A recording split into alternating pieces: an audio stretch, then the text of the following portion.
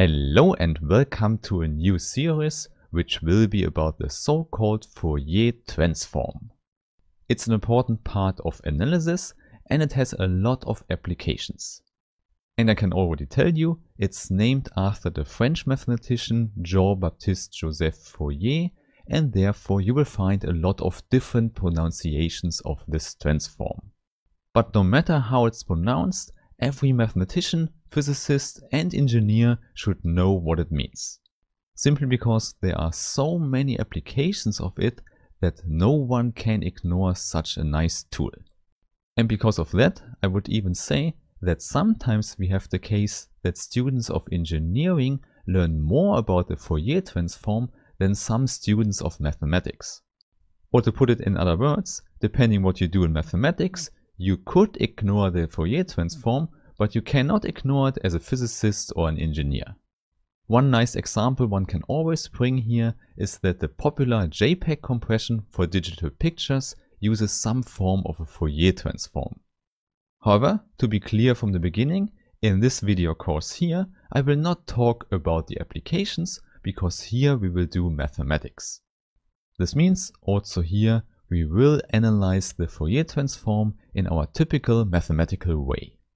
And as you might already know, before we start with the definitions, I first want to thank all the nice people who support me on Steady, here on YouTube or by other means. I'm really happy about your support that makes this video course possible. And as a thank you, you'll find quizzes and PDF versions for the videos with the link in the description. Okay, then let's start by giving an overview of this video course. Usually, when people talk about the Fourier transform, they mean the continuous Fourier transform. And indeed, it will be the main topic of this course, but we will not start with it. And we say it's the continuous Fourier transform because we consider functions defined on Rn. Moreover, the functions can be real valued or even complex valued. And in fact, it makes sense to start immediately with the more general case of complex valued functions. Simply because the transformation we will apply to this function will make a complex valued function anyway. So we will create a new function which is usually called f hat. And indeed, this is the whole idea. With such a transform, we would be able to switch between both descriptions of the function to get some properties easily. However, I can already warn you, it will not work just for every function f here. In fact, the function will need some integrability property such that the transform is well defined. But more about that later in the series, because first we will start with something a little bit more simple. This is something you could call the discrete Fourier transform, but this is usually not how the name is used. We usually speak of Fourier Series. There we will also consider functions, but now they should be defined on the real number line. But still, they will be real or complex valued. However, in contrast to the continuous case, this now should be a periodic function. This means the function will repeat itself again and again, so it's sufficient to know just a bounded interval for the domain. Hence, it's also possible to consider functions defined on an interval a to b. Obviously, you can always extend such a function to a periodic function defined on the whole real number line. And now for such functions, we also have a transform described by the Fourier series. It's the same idea, and you could also say we get out a new function f hat. But now it's different because this function describes coefficients of a series. Therefore, we can just say the domain is the set of integers.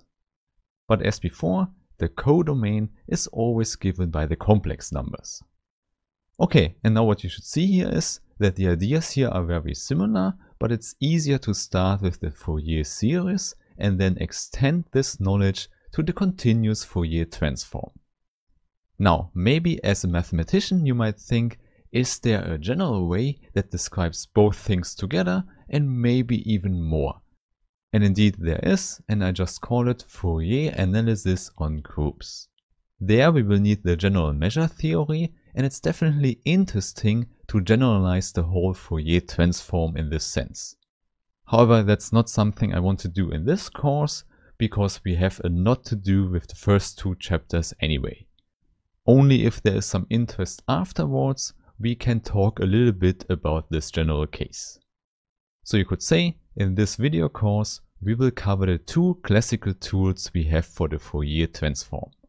And maybe we can start talking about the idea of the Fourier series and the Fourier transform, which is the continuous case.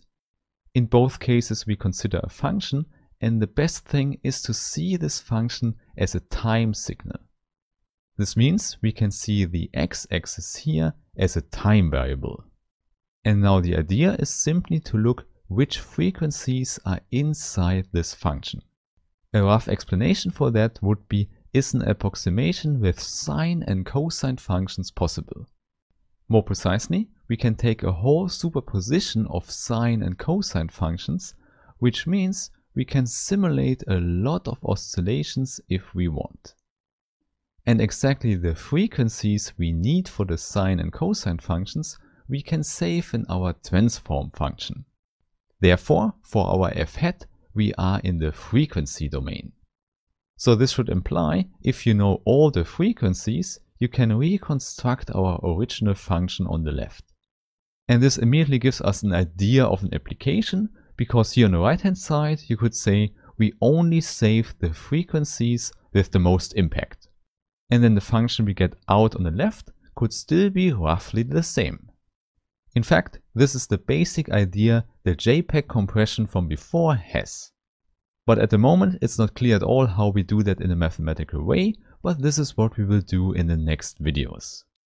However, before you continue watching this series here, you should know about the essential requirements you need for understanding. And since we deal with functions here, you might already know that you need some knowledge of real analysis. So this is the first box here, and we will definitely need integration and derivatives from this course. And on the other hand, as I've already mentioned, we have linear combinations of cosine and sine functions, so we need linear algebra. In fact, it might be very helpful if you know some stuff of my abstract linear algebra course, because there we talk about function spaces. So therefore, after watching these 2 or 3 video courses, you can definitely start with this one here. The name of this series is Fourier Transform, but I already mentioned before we start discussing Fourier Series.